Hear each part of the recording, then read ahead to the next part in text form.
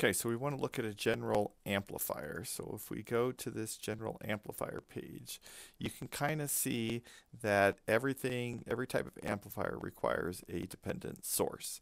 Now the dependent source can either be a dependent current source. This is a current dependent voltage source, voltage controlled voltage source, or a voltage controlled current source. So we need some type of dependent source in order to make an amplifier.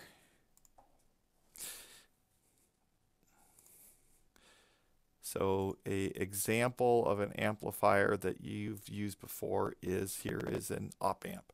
So with an op amp is basically a differential. So you subtract these two voltages here and you get some V in, and then this V in is amplified here. So, and those are pulling from these power supplies, which we're not really worried about at this point. So what we want to look at is, if I look at the Thevenin equivalent resistance seen looking between these two terminals, I get some input impedance Rin. And if I look at the Thevenin equivalent impedance seen looking in the output, I get the V out, because this goes to 0 because there's no input.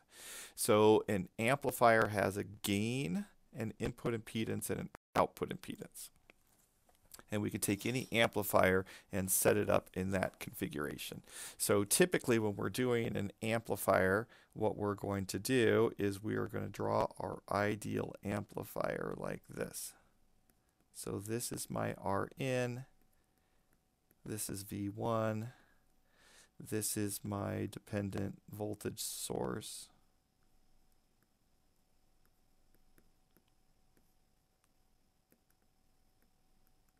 and this is my output impedance. So what we do is we look in the input side, find the Thevenin equivalent looking in here, and we get Rin. We look at the Thevenin equivalency looking this direction, and we get the R out.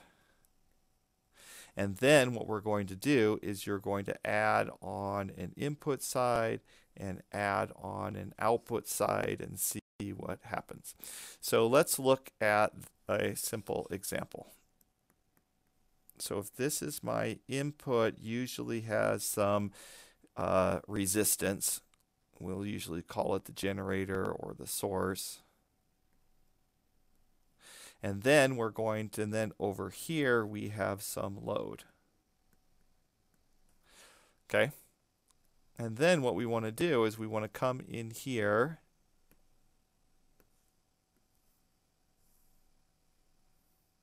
and we want to add in our amplifier. So the amplifier from up above is going to have some Rin,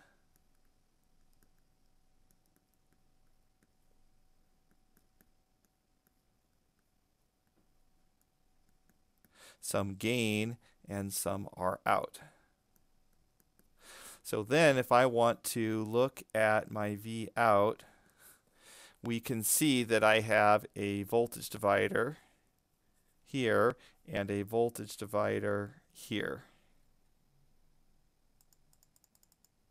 And these voltage dividers is what's called the term loading.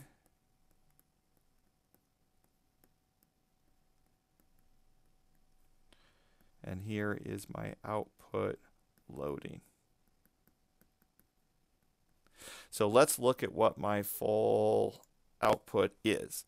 So my V out is going to be equal to RL over RL plus R out times my gain times my V1, which is going to be Rin over Rin plus R, what did I call it, S.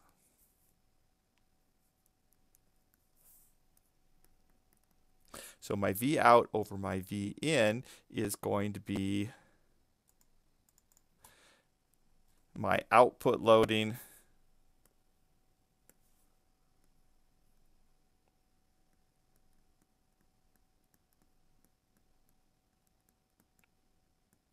times my gain times my input loading. Okay, so in order to decrease my loading, you look here, we would like to have RL be much, much greater than R out, and we want R in to be much, much greater than RS. So we want a high R in and a low R out. Okay, now if let's say that we wanted to do 2 amplifiers. So if we do 2 amplifiers, we could just chain them together.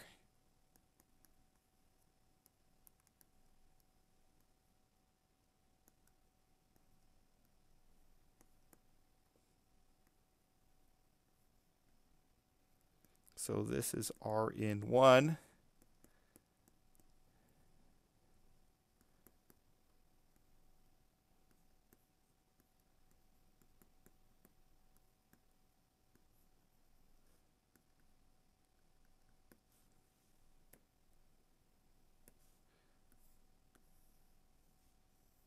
And this is amplifier 1. And then we're going to connect this one to the next amplifier. So this is going to be R in 2.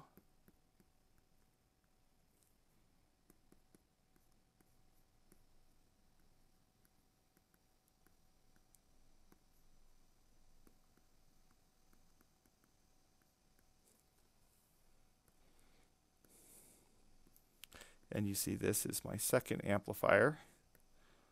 And then we just connect that to my RL.